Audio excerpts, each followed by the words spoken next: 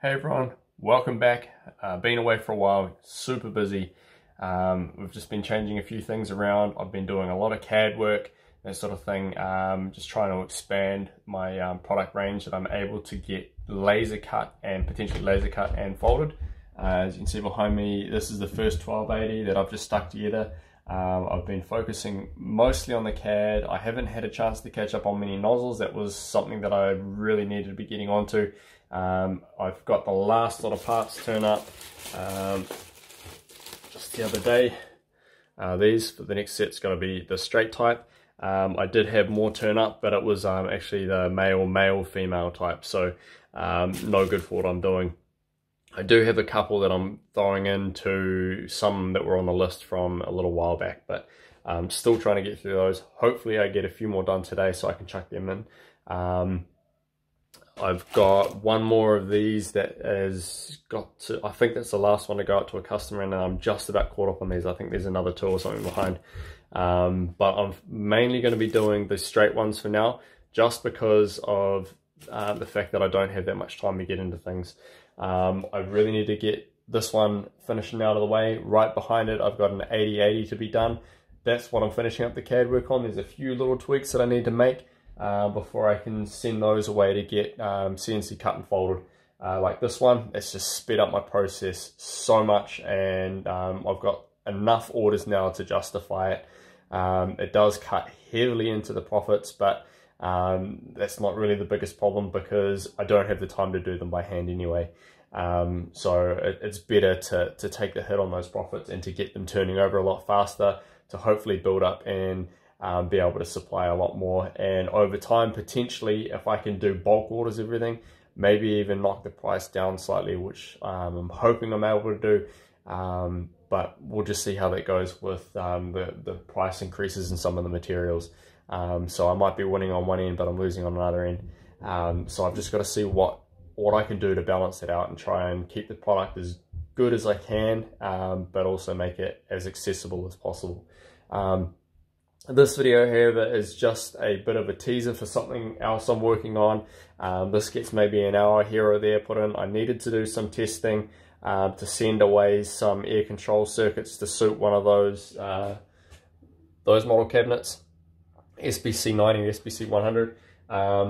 But for now, I just want to quickly tease it. If I just turn this around, what I'm doing is, it was working well. I believe it was that side there. Yeah, this side here was with no pump, but I've gone and found a pump, and I'm messing around with the agitation side of things, and that's where I've managed to get this through. It's a bit slow at the moment, but if I just quickly have a look through there, you can see the top of the pump sitting in there. I've been playing around with a few things, trying to get agitation to work a little bit better, but if I just quickly turn that on, tiny little pump, but you can see it blows all the material up here, so I have to build a little bit of a shroud or something underneath. But as you can see, the flow is pretty good. Yeah, see, there's a little bit of media in there. I need to increase the amount of media in there, change the way the pump locates, and just try to make it so that it's a little easier to get it to pick up media properly. So just a really simple little 12-volt pump, and ideally I'll be able to put these kits through. I don't know if you're going to be able to see in there at all now. Yeah, it's not too bad. Just otherwise the light's shining directly at the camera and you won't be able to see. So again, 3D printed nozzle. On these smaller setups, those seem to be a lot more efficient and work a lot better than the brass, but I have managed to get the brass nozzle a little bit more improved to work as a siphon only gun without a pump in these type of cabinets. So I'm hoping to be able to do some form of kit that can be sent anywhere in the world, something that's a little bit more transportable. But ideally I'll be able to send out a pumping system, nozzle, air control circuit, and potentially even a collapsible light system. So then all that's really left to do is just to seal them up properly and put on a better vent like I've got there. So I may be able to 3D print something to fit some standard down piping sort of thing to fit on there. And of course I'll be throwing some gloves in to replace the standard ones. But I can just plug that back in. Let's come right out now. It's still sort of jerry-rigged together at the moment. I haven't put on any switches or wired it up properly. Yeah, here we go.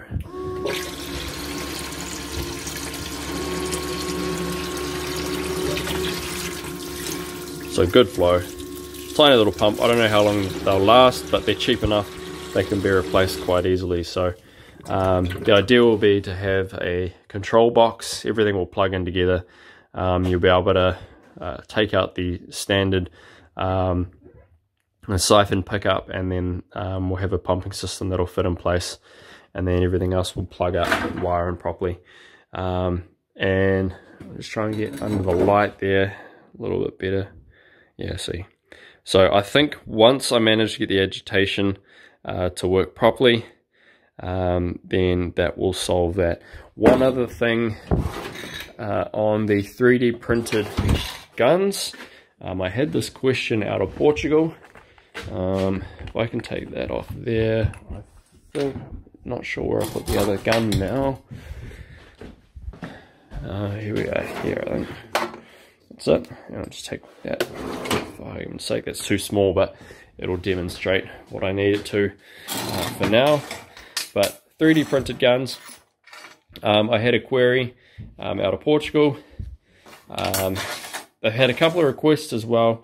The brass nozzles that I've been using, the brass hose barbs that I've been using are a lot smaller than the types that people seem to be getting from around the world.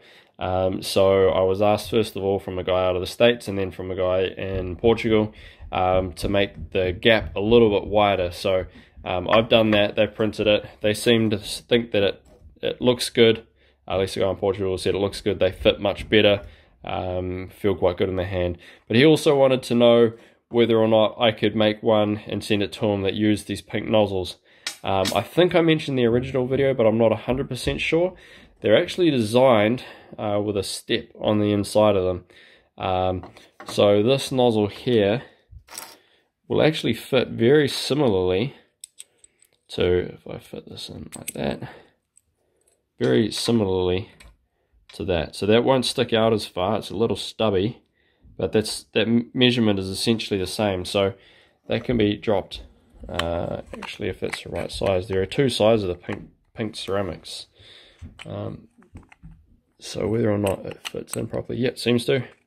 And then, sorry, a little hard to do one-handed. It's got it, and that'll screw in like that.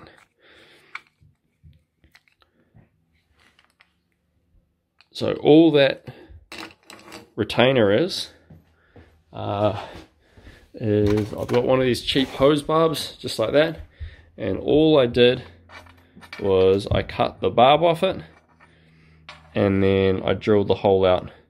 So the hole was the same size as this. So the pink ceramic just slips directly through it now, and then the 3D printed gun will accept the ceramic tips. And the spacing on them is pretty much the same, so that'll work pretty much as well as with the plastic. So that's just something I wanted to update. I still get a few emails every now and again asking where to get these. So you can either buy them, I'll print them here and send them, or if you're somewhere on the other side of the world and you've got someone who has access to a 3D printer, then you can just download the files and 3D print them. There's I'm pretty sure I left like a text file there that had the settings that I printed it on. And I've had plenty of sales. I've had maybe one person or maybe two people had issues trying to get them to fit together. One of them ended up being an issue with their software, with Cura, that they were using, and the other one was just having issues with the 3D printer in the end. But everything else, as far as I'm aware, they've been able to print out and use. The only other thing is, if you intend on using them with the brass, I'm pretty sure in the original text file I mentioned that the body should be printed at 100% and then 97% on the fittings.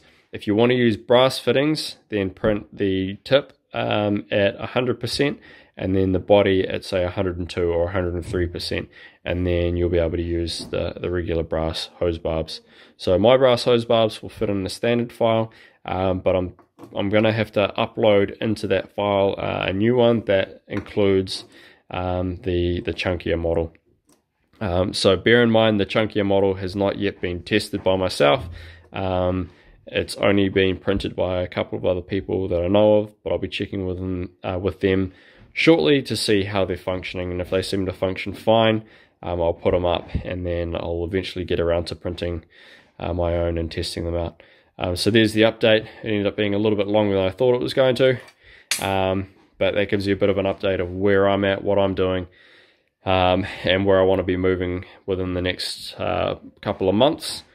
Priority is still getting those cabinets done, but I am trying to shift my business model so that I can turn those over quicker and easier, and then go back to focusing on some development.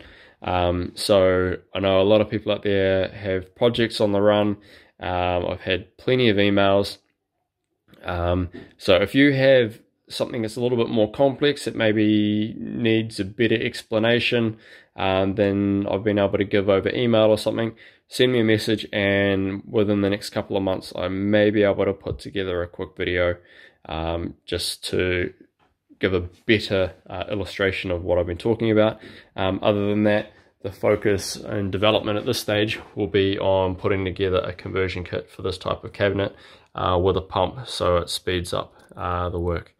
So yep, thanks for sticking around and watching. A little bit boring this time, just as an update and a bit of a teaser.